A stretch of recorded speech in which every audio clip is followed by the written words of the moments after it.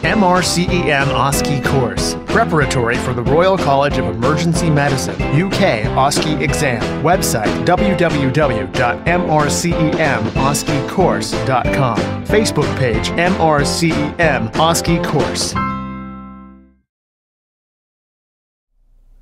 Hello, I am Muhammad Abdul Ghani Siddiq, co-founder and instructor of MRCEM OSCE course. I would like to speak today about lower limb central nervous system examination, which is frequently appearing station in the MRCEM OSCE exam. You will start by washing your hands and introducing yourself to the patient, confirming his identity and age, and asking him open question regarding his problem, and confirm that he is pain-free, so you can give him painkiller if he feels pain, and ask for chaperone, and ask him for exposure, but keep his dignity in the sake of examination. Then our sequence or systemic approach for this examination will be inspection, then assessment of tone, power, reflexes, coordination, and sensation. Be prepared to do all these tests within 7 minutes, including the management plan. It's a straightforward station. The scenario from outside usually will be clear that the patient might present with pain or weakness in his leg, and you might be faced by a patient having common or deep peroneal nerve palsy. Sometimes patient might have diabetic peripheral polyneuropathy, but other scenarios also might be expected. So start by asking the patient, after exposure of course, to stand up for you, and preferably by bare feet. Ask him to bring his feet towards each other and just stay standing, and check the distance of the patient.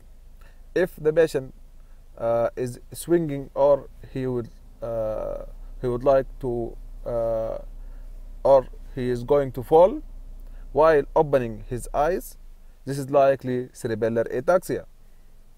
Then ask him after that to close his eyes while standing, and if the patient is near to is falling, not swinging is considered negative, but if the patient is falling, and be prepared to hold him and don't let him to fall down, then this is considered positive Romberg test, and this indicates sensory ataxia.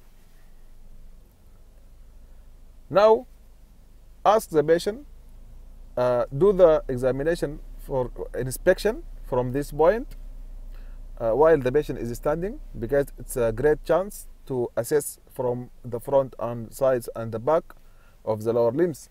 So assess for any scars, for any muscle wasting, for any laceration or any obvious abnormality. And then you can ask the patient to walk for you, assess the gait, and the gait usually will be normal, and then also assess the tandem gait. This is ask him to walk the heel to toe. But sometimes the patient might simulate abnormal gaits for you. For example, the hemiplegic circumduction gait, or shuffling gait of Parkinsonism, or waddling gait of proximal neuropathy. By now, ask the patient to lie down over the couch for you, and now we will start by assessing the tone. So the tone here in the lower limbs examined by two techniques. The first technique is by rolling, you will put one hand below the knee and the other one above the knee, and just roll the lower limb and assess for normal tone, hypotonia or hypertonia, and then do this at the other limb immediately.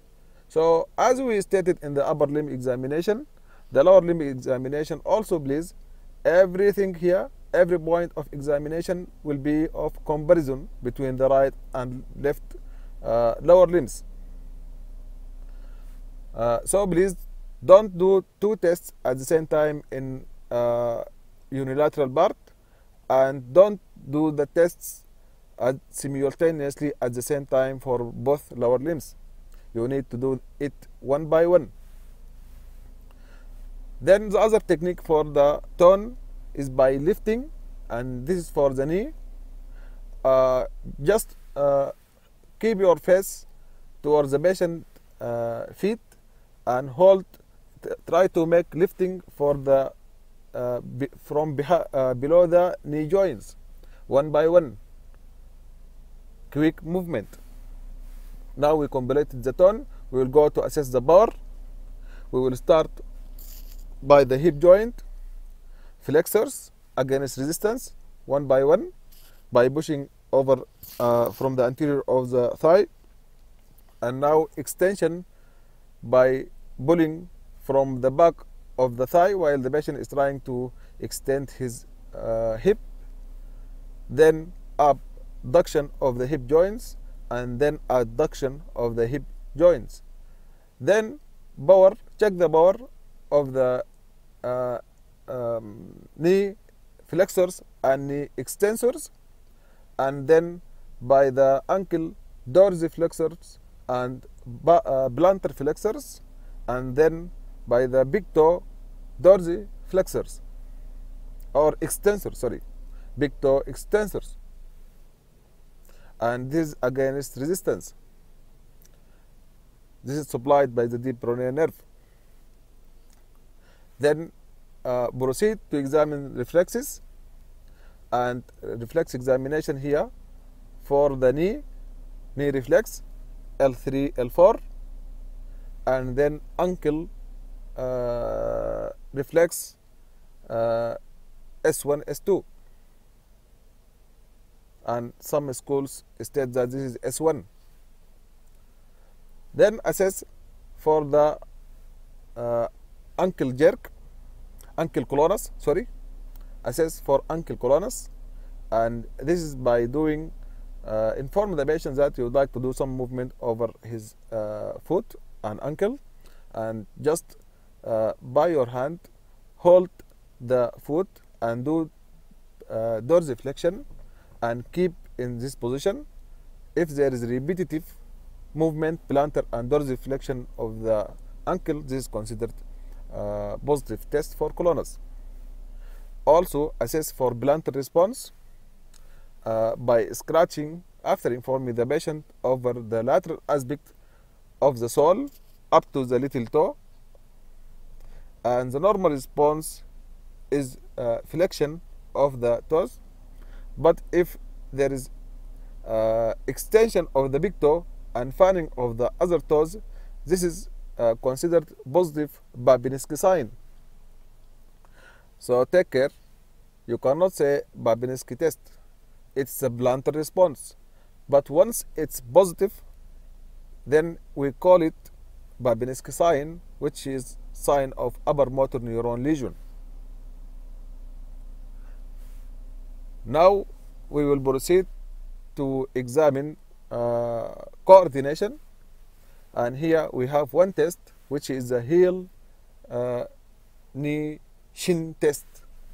Ask the patient to bring one of the heels, put it over the contralateral knee, and then move it down over the shin, and then elevate and repeat again, and then do the test, heel knee shin test, repeat it in the other side as well.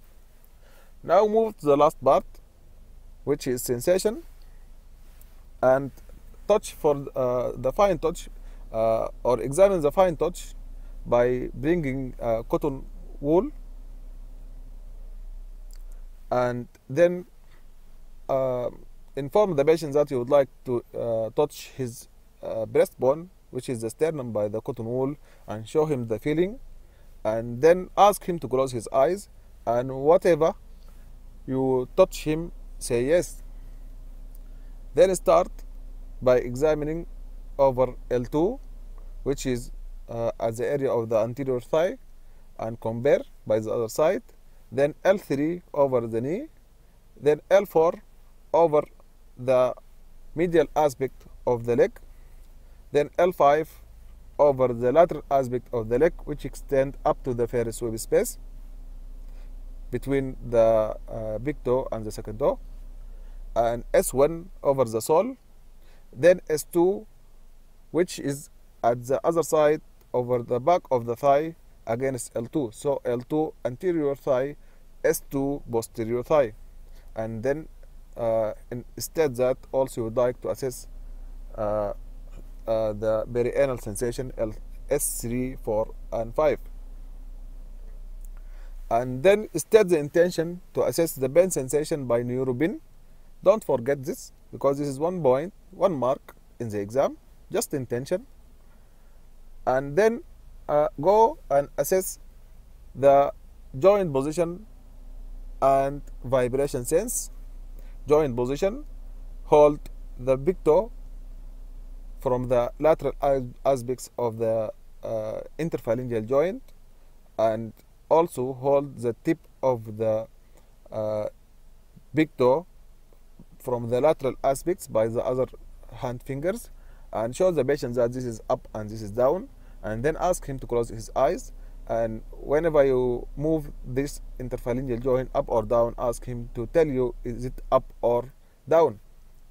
Then compare to the other side, and then bring the tuning fork 512 preferably, and show the patient how it's buzzing by activating it, and show him how it stops when you hold it, and then tell him that you would like to put it over his feet, and ask him to tell you when it's buzzing and it stops.